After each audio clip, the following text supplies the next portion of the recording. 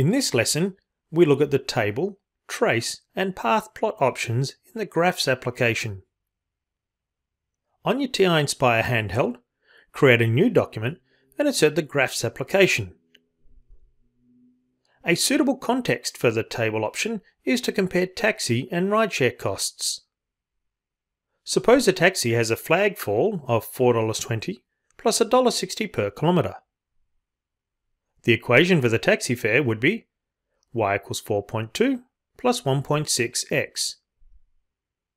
A rideshare company has a call-out fee of $6.80 and $1.50 per kilometre. The rideshare equation would be y equals 6.8 plus 1.5x.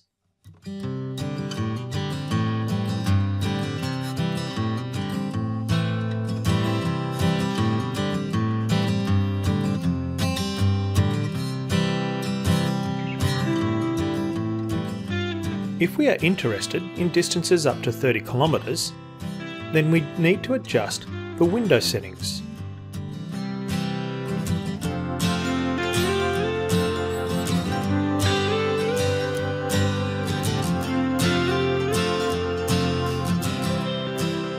For that sort of distance, we'd expect a fare of approximately $50. The graph shows the relationship between price and distance for the two options. Press Ctrl followed by T to display a table of values. We can scroll through and see the taxi fare in 1 kilometre increments. Arrow across to see the rideshare table.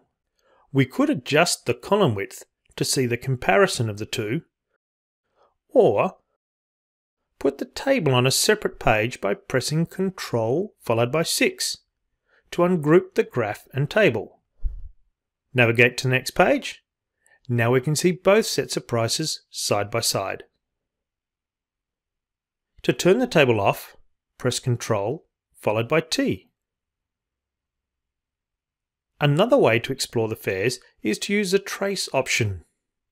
Press Menu, select Trace, followed by Graph Trace.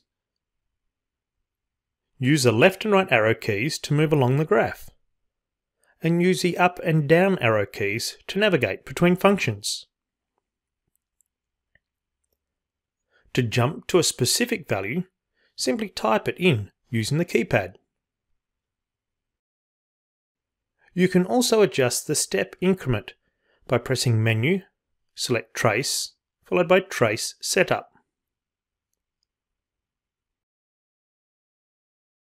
You can do a comparison of two fares by selecting Trace All.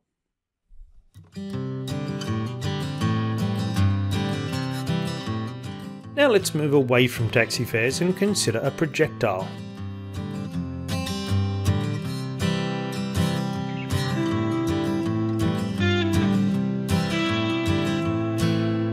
Suppose the projectile has the equation -x squared plus 17x plus 18 all over 18. The projectile's path is in the first quadrant.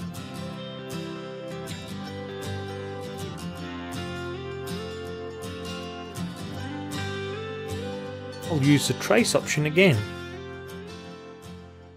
This time we see key features of the graph appearing automatically. We can see the y-intercept, the maximum, and of course the x-axis intercept or 0. The projectile's motion can also be represented as the parametric equation. I'll say x of t equals 9t and y of t equals negative 4.5t squared plus 8.5t plus 1.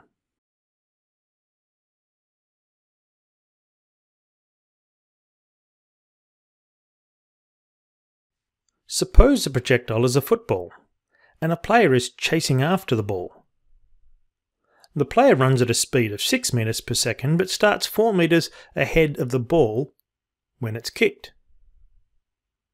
Let's see if the player is able to mark the ball. The graph shows that the player definitely crosses paths with the ball, However, we can do a path plot to see if the ball and player are in the same place at the same time.